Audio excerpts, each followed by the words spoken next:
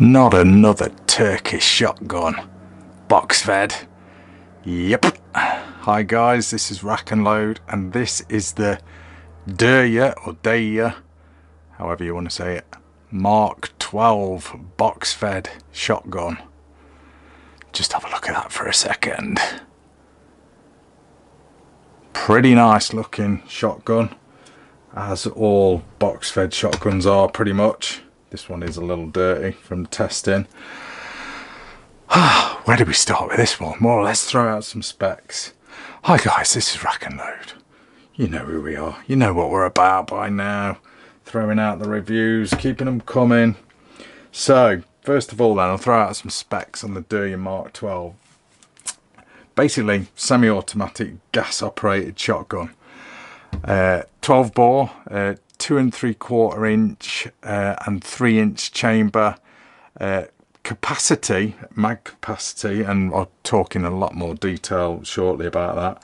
And you are supplied with these 3 magazines that you can see: 2 rounder, 5 rounder, and a 10 rounder. Okay, 24-inch barrel to meet UK laws. Multi-choke, so you get all your chokes as well. I'll show you them shortly. Adjustable length of pull, because you've got like an AR-15 style stock. Length of pull is adjustable from 11, just referring to my notes, 11 3/4 inches to 15 inches. Overall length is 41 inches. Weight is 3.5 kilos. And these are around 950 quid here in the UK, 950 pounds. 10 round mags are £50 a piece. Okay, just put my notes down. So yeah, so what separates this thing then and makes it different to, say, the Typhoon, the WebTac, what other box feds have I done on this channel? God, I've lost count. The Raider, the Hatsan Raider, that was pretty cool. Well, it's slightly different gas operating system to, say, for example, the Typhoon, the Typhoon Defence Industries F12. I have owned one of them. I've not got it no more, guys. I've sold it. But slightly different to that as far as working's concerned. Now, I'm sort of jumping ahead here as far as sort of stripping this thing down and showing you the guts. I ain't gonna do it because it's a nightmare. I'm gonna show you the manual instead. You know what I'm like, guys, at doing any kind of field strip on camera. It just doesn't happen. So I'm just gonna, this will also explain how this thing works a little bit better. So I've got the manual here, which I'll show you more in detail later on in the video. But this is, I find it a little bit of I don't know, how can I put it politely, bit of ball ache, basically. Bit of a bony arse job really to strip this thing down. That's why I ain't gonna do it.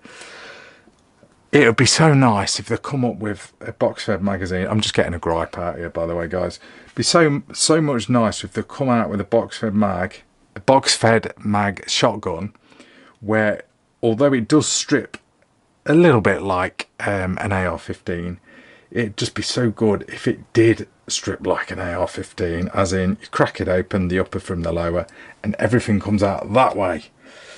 Unfortunately, everything, and I guess it was like on the, I think the Typhoon did, well, most of it did anyway. You had to take off the fore end, and well, you didn't have to take it off, but most of the guts come out of the fore end.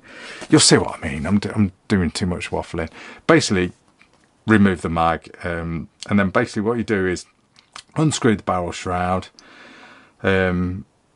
pull the fore end off, basically, and then all this sort of bits and pieces come off there, the piston and everything. Then you break the upper from the lower, and then you know, unscrew all the gas. Well, you unscrew the gas retaining nut, remove the split ring, and then the piston will basically come out then. Guys, look, it's just a bit of a faff, in my opinion anyway. But it's flipping reliable. So you shouldn't really have to do that very often, because it stays pretty clean. Because I believe the gas ports on this are not too far sort of down the barrel, as opposed to other shotguns that work like this basically. I mean, I've put, well, my editor, my sort of boss, because I write for Shooting Sports magazine, he done a review on this actual shotgun, and he pumped quite a lot of ammo through this, and it doesn't look that dirty, to be fair. And I pushed, I don't know, about 200 rounds through this, bit of everything really. And you know, it's not mega dirty. So, but anyway, let's get on to the actual talking about the actual gun itself. Well, in fact, we'll talk about the magazines first. So, 10 round magazine. Let's put one of them in first, just to give this thing a bit of a look about it. Now, you may have noticed something a little bit different about this shotgun already when you compare it to the Typhoon, and it's going to get a mega thumbs up from me straight away. You can change the charging handle to lefty. Oh yeah, oh yeah. Yeah, so basically, see that groove there? You can, let me just close the bolt. I've got the mag in, I need to set the mag in, I'm doing it all backwards. See what I mean, guys? This is why I don't strip guns down on camera. It's just, well, I try not to anyway. The charging handle will pull out like that, and it's on, I don't know if you'll be able to see it. It's on like a little ball bearing. Just see it through there.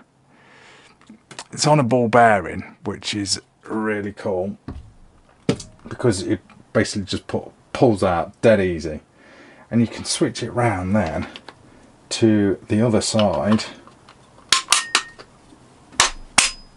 and then you got left hand charging. The Typhoon F12 don't have that, nor does any other box fed that I've used to date. So that is an absolute win if you're a lefty. To be fair, I did swap it around like that, as you can see in the footage. But if, like me, you're that used to, if you know, being a lefty, that you're that used to using right-hand bolts, then it probably actually feel weird sort of using it like that. So, but no, I kind of got used to it. It's quite nice, but I didn't really want to get too used to it, because manufacturers don't really go that way for us for us lefties. So, but yeah, that is a real cool feature that I like about this shotgun. Anyway, talking about the magazines, 10 round mags, these are £50 a piece, so they ain't cheap if you're doing PSG or 3 gun, you know, and you're going to need obviously quite a few more of these. Just bear that in mind. They are all steel, pretty solid. I mean, most of the shotgun magazines, box fed shotgun magazines, they're all pretty much the same. I mean, I haven't got Typhoon shotgun anymore, so I've not got the magazines to try in it, but looking at them, they all generally sort of fit, so it might be worth, you know, I don't know, seeing which is your cheapest option. I don't know. I think they are, to be fair, all around the same sort of price.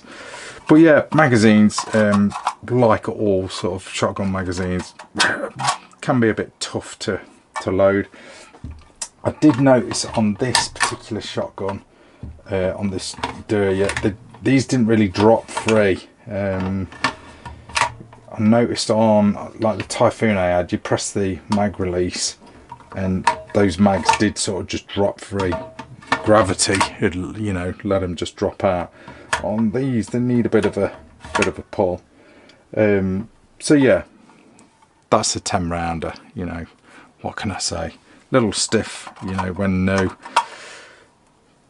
it is what it is. Polymer bottom on them, so pretty tough, pretty tough. Then you've got your 5-rounder. I, to be honest, would use that for, say, if I was doing sort of long range slug, you know, throw a bipod on this thing. That'd be ideal for sort of throwing in slug, you know, to do a bit of slugging off a bipod, you know, because then that magazine isn't sort of hindering you unless you cut a hole in the floor or in the bench. And then you've got the 2-rounder.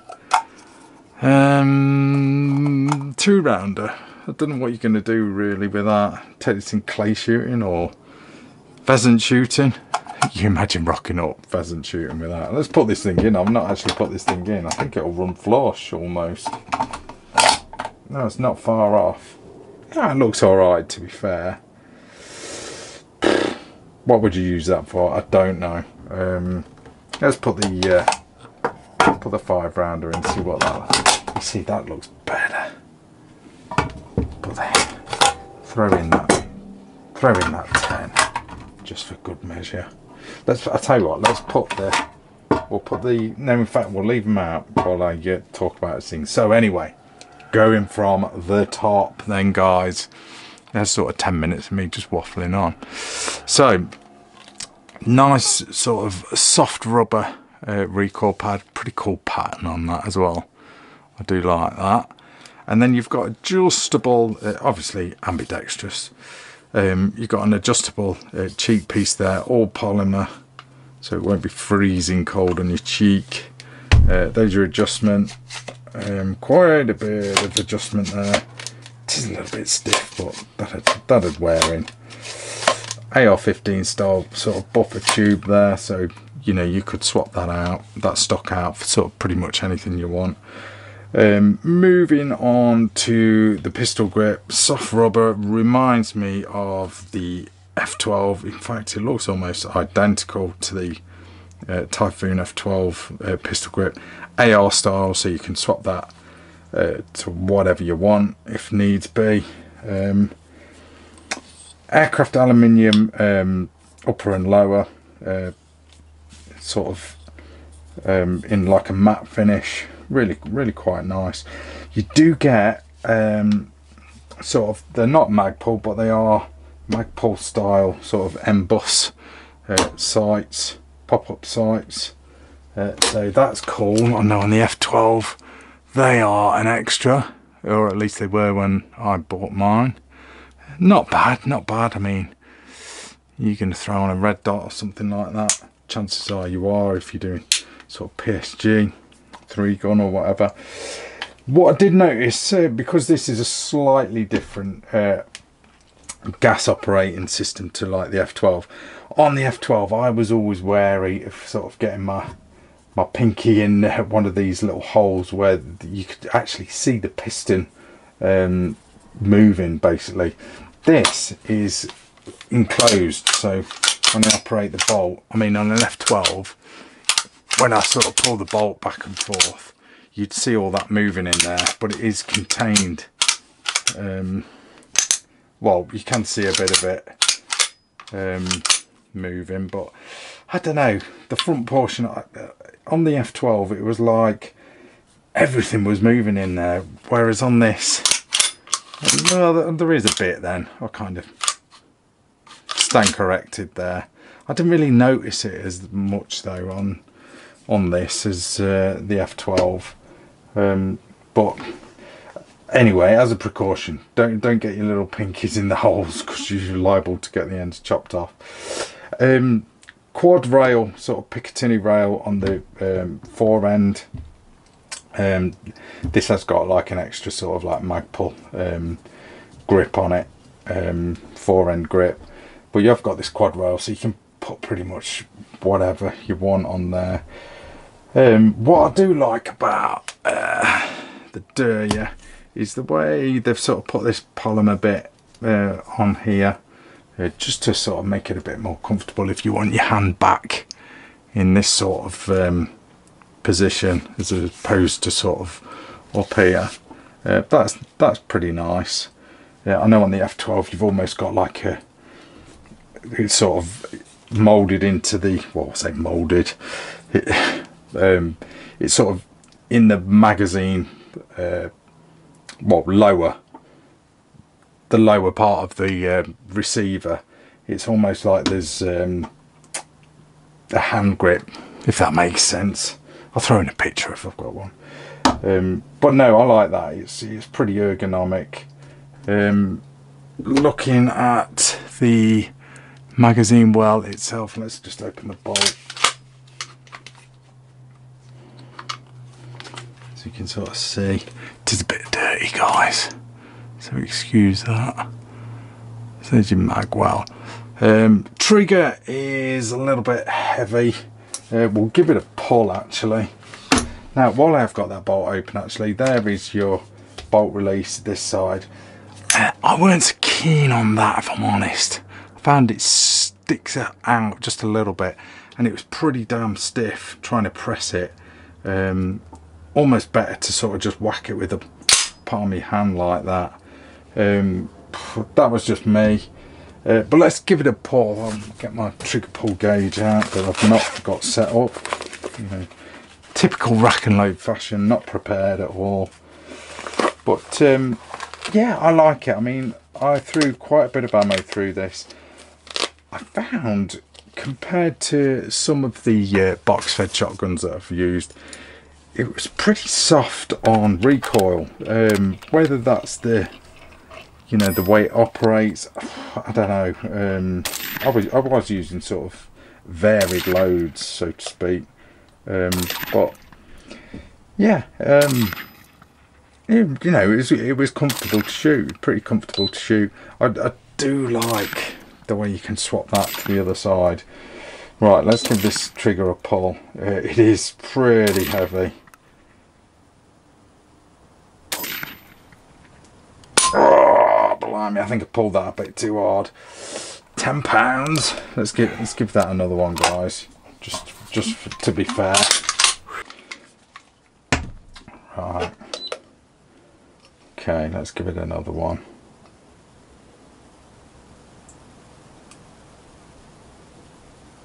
Oh. £9, 13 ounces. Pete Moore, in his review in Shooting Sports magazine, he was pulling it at about £8. Maybe that's my trigger pull gauge, I don't know. It's a heavy trigger anyway, guys. The trigger itself is quite nice. Quite like the blade on it. Compared to the Typhoon. Typhoon, you've got the straight blade. Yeah, I like it. Some people love them, some people hate them. I'm not really fussed. If I'm honest, I probably prefer a rounded trigger. That's just me. But yeah, you know, it is what it is. It's, to be fair, in my experience with box fed shotguns, there's no point in being a trigger snob, because you're going to be holding on to one of these things for dear life anyway, as you're sort of emptying a 10-round magazine, so you can pretty much yanking that trigger anyway, especially when you're against the clock. It's not like you're doing sort of precision long range shooting with this thing. But no, I like the trigger. While we talk about controls, mag release, I've already kind of mentioned that is your mag release. Yeah, it's not bad. It's not bad. A little bit stiff. The safety catch, sort of standard AR safety catch, a little bit small if you ask me. So that's on safe there, and that's on Pew. I'd like that a little bit bigger. I guess you could sort of swap it out to a bigger one. Maybe an ambi one as well, you know, that'd work in my favour, I guess. What haven't we covered? Moving up to let me just move some of my junk out of the way. Like I said, long barreled, sort of meet UK law. I have got my True Lock doorbuster on there. It doesn't come with that. I just threw that on, you know, just for looks more than anything. But yeah, I like it. I do like it. I think the F12 Maxi is a bit better looking, I think, because it's got like the longer forend, and I'm not a great fan of quad rail, you know, because do you ever use all this rail here? Not really, but that's just me. I mean, you know, whatever. It is a cool shotgun. You know, I've not put as much ammo through it as I'd like, to be fair, because I'm kind of on a bit of a time limit with this thing, reviewing it. But the sheer fact that you can swap the bolt handle round to lefty is so cool, so cool. I really do like that. You know, it's just a cool factor if you're a lefty like me. But yeah, not a bad shotgun at all. Let me show you the manual anyway. Now, well, I did sort of show you it earlier just on the strip down, because like I said, I ain't doing that on camera. Nice manual, if I'm honest. That looks cool in that configuration. That looks really nice. Bit short for UK by the looks of it.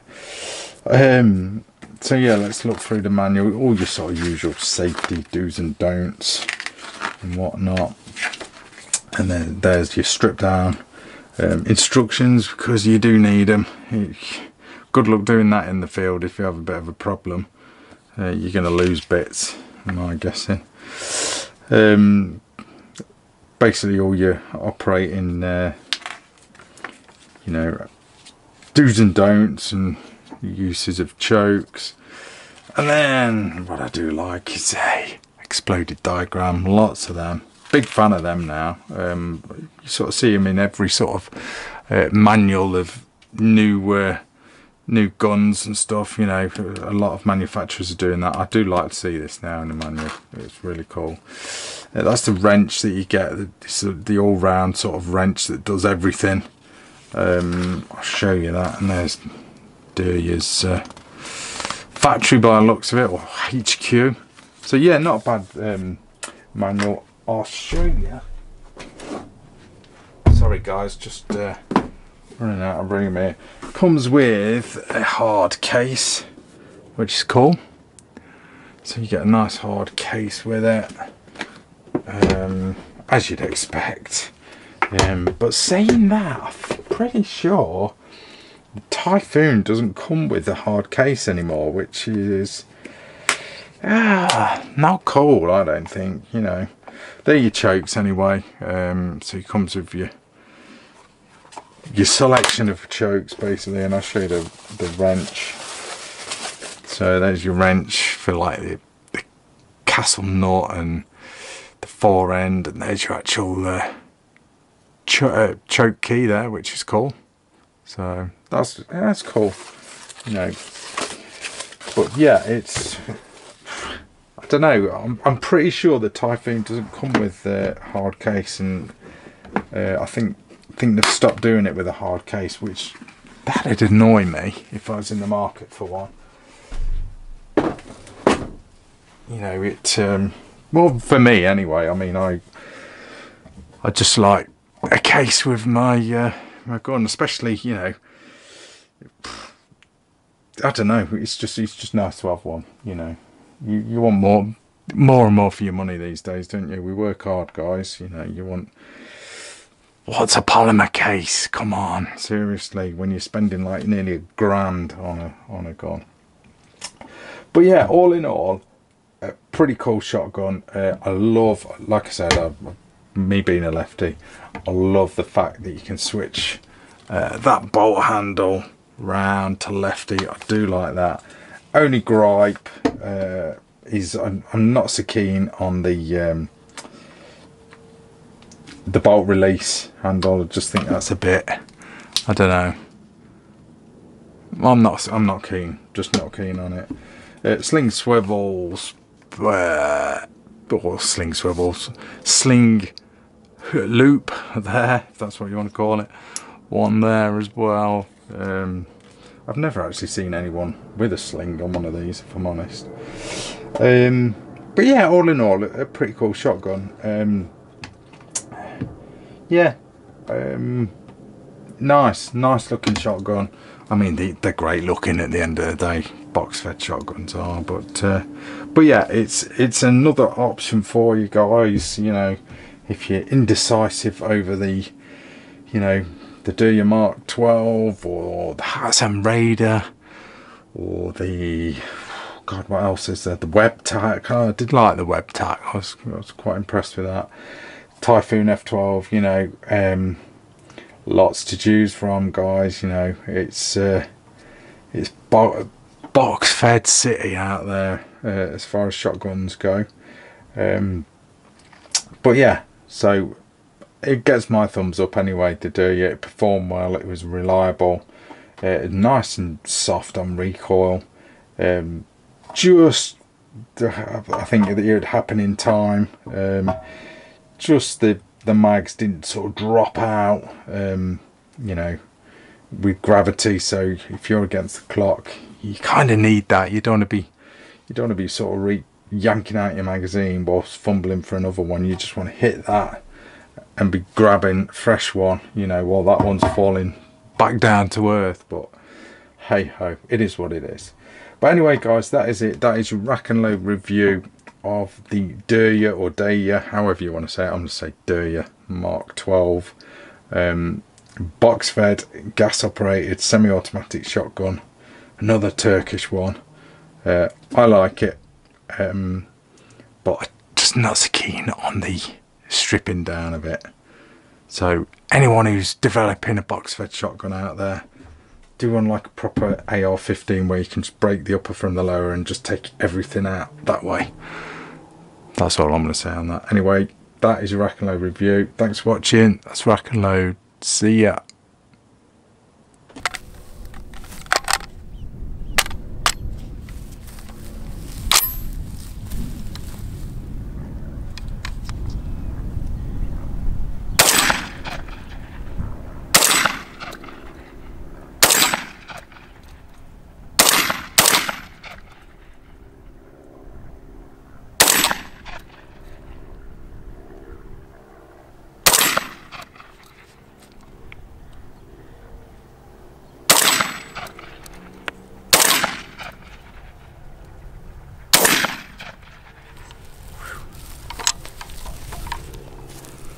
And it's nice, quite soft on the recoil. Really quite nice. 10 rounds goes quick.